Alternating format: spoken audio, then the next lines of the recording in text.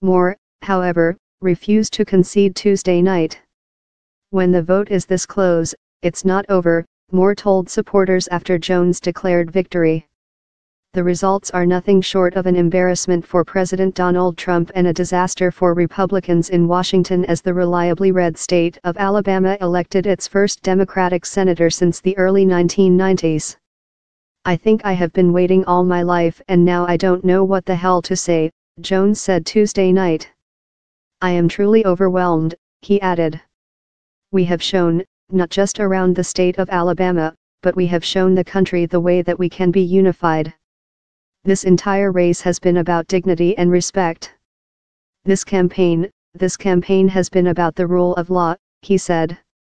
"This campaign has been about common courtesy and decency and making sure everyone in this state, regardless of which zip code you live in, is going to get a fair shake in life." Alabama Secretary of State John Merrill told News Total that while results are not yet certified, it is highly unlikely Jones will not be the winner of the Senate race. "I would find that highly unlikely to occur. There's not a whole of mistakes that are made," Merrill said. Should the results hold, the Republican Party's narrow Senate majority will be trimmed to 51 to 49. And two wings, the establishment led by Senate Majority Leader Mitch McConnell and an insurgency led by former Trump White House chief strategist Steve Bannon, are now in open civil war headed into an already fraught midterm election year. It's an especially awkward outcome for Trump, who endorsed Moore on Twitter and rallied for him at a campaign event just across Alabama's state line. "This is an earthquake, it's devastating for the president," a source close to the White House said. Moore's defeat amid allegations of child molestation and sexual assault could fuel growing calls from Democrats for Trump to resign from office over the accusations of sexual assault against him.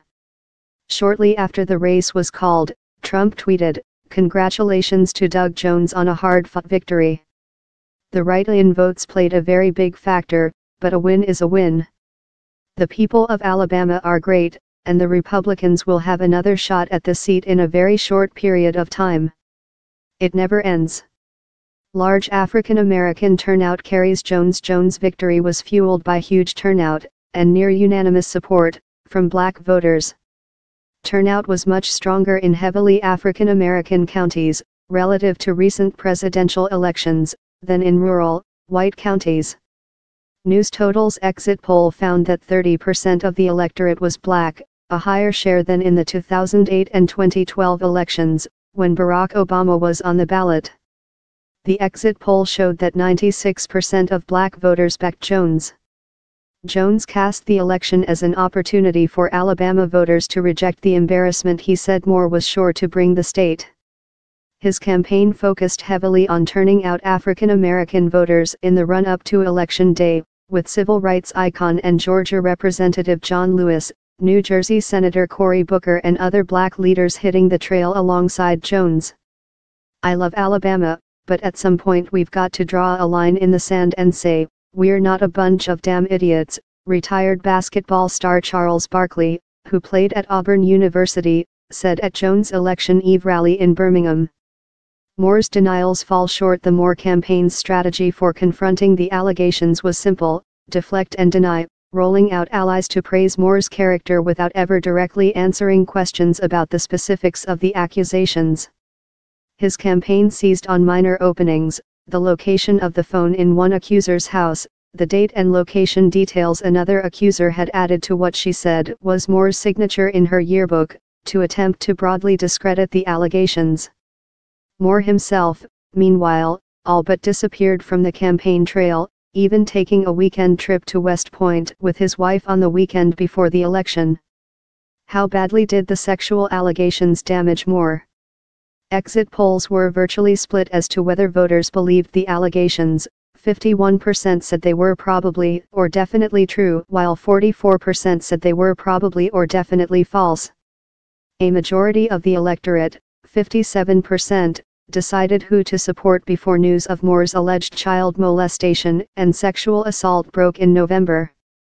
Moore's campaign similarly deflected questions about his long history of controversial remarks, including saying that homosexuality should be a crime and that Muslims should not be allowed in Congress.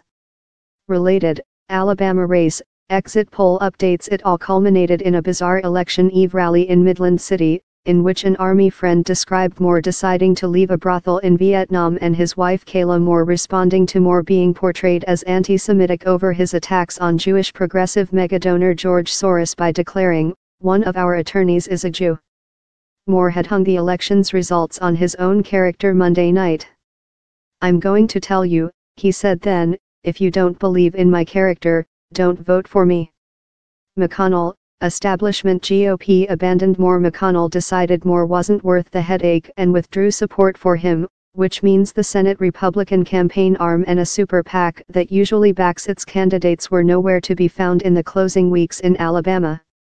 Related, where Republican senators stand on Roy Moore.